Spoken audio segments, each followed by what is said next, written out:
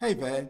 In this video, I'll show you how to transfer photos and videos to a USB stick so they're backed up, and you'll be able to transfer them to a Windows computer or a MacBook if you so wish. So this is a USB Type A drive, and the iPad takes USB Type C, so I have an adapter. This is one by Anker, so that's connected. And what we'll do first is go to the Files icon and inspect this USB drive. So let's go to Files. Now down the left hand side, you'll need to spot your USB drive. It will have a different looking name compared to the location names here. Mine is called Untitled, and you can see I already have a folder here. Now I can copy these photos and videos straight onto this drive, into this data folder, or I can create a brand new folder. I'm going to create a new folder by clicking here, and I'll give this a name, and I will call it From iPad. Great, that's ready.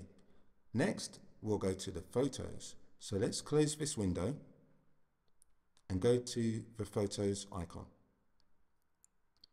Just here, you can see I have 3 photos. You most likely have more.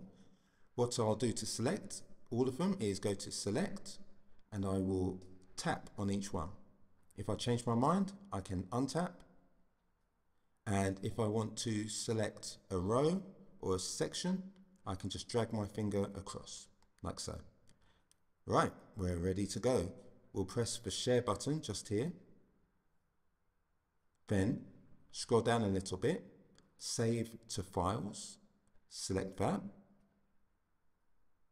Now we want to go to your USB drive. Mine is Untitled. And here, From iPad. Folder is empty, and I can go to save just here. And as you can see, these photos are being transferred. So let's confirm that the transfer has completed. We'll close photos, we'll go to files, and into From iPad, which is in the Untitled section. Here you can see the 3 photos. So they've transferred successfully. At this point, we can unplug the USB drive.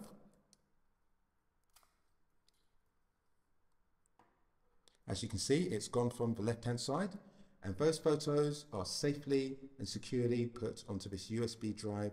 Just keep this in a safe place or transfer to another computer. So I hope that's helped out. If you have any questions, feel free to leave them in the comments and I'll come back to you. Thanks for watching, give the video a thumbs up, and have a great day ahead.